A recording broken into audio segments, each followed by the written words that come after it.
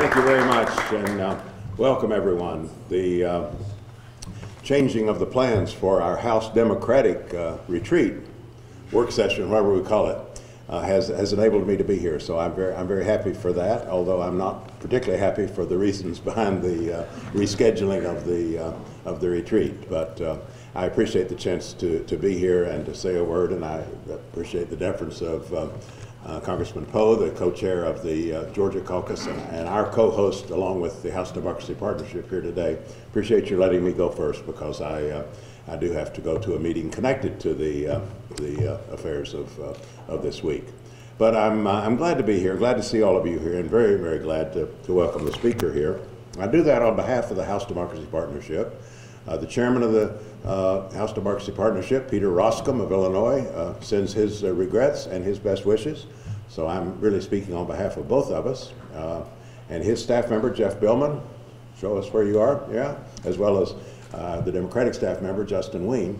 We're here and showing all the support we can for Georgia and for this event, because we truly treasure this relationship. We value the speaker's visit, the leadership he's offering, and we want to just express friendship and support, and this is a wonderful opportunity to do that. We're friends of Georgia because of course, ties that we've built over the years, especially with members of the Georgian Parliament of both parties. I've been involved in this through 4 speakers of the Georgian Parliament. But we also, of course, are mindful about what Georgia stands for, the kind of friendship with this country, and the kind of solidarity that we feel in both directions because of the values we share, commitment to democracy, a commitment to making life better for all of our citizens, and in terms of the parliaments, a commitment to building effective representative institutions. That is absolutely key to what a democracy is all about. Georgia is doing that, we're well aware, in a very tough environment, in a neighborhood full of autocratic states, and with a neighbor that has occupied 1/4 of the country and is constantly voicing threats and intimidation. It is a tough environment, and it's one where Georgians of all political stripes have shown an admirable resolve, an admirable commitment to freedom, an admirable wish for self-determination, and really that's all we would wish for Georgia, as we would wish for any country. An ability to determine Georgia's own course, economically, politically, self-determination, to become part of Europe and to have cordial relationships with the West, as of course one hopes for cordial relationships with all neighbors. But self-determination is absolutely fundamental.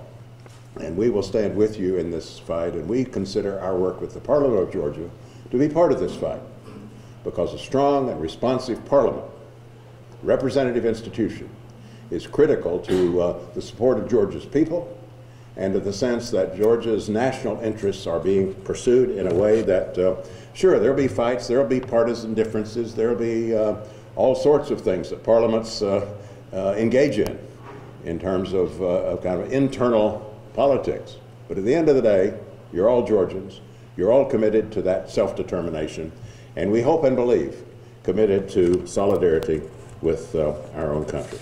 Just 3 quick things about the House Democratic Partnership relationship. It is peer-to-peer. It is member-to-member, staff-to-staff.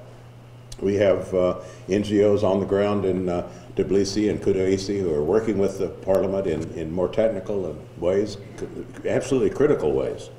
But we understand that for the members, it's important to lead in this commitment to a more effective, more proficient, more professional institution, and we that's our hallmark at HDP, and we have had no more faithful or fruitful partnership than the one with Georgia.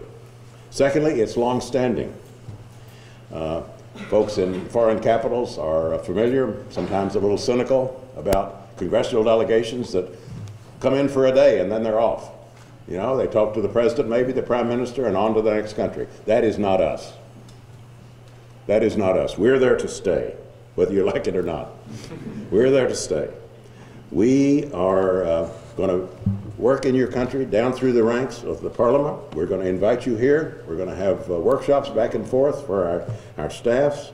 And this is a commitment, there's a staying power to this on both sides, which, as I say, is our hallmark and we think essential to the kind of work we're trying to do. We're not just trying to have interesting conversations among ourselves. We're trying to build institutions, build democratic capacity. And that takes hard work and commitment. As I say, we've worked with 4 speakers now.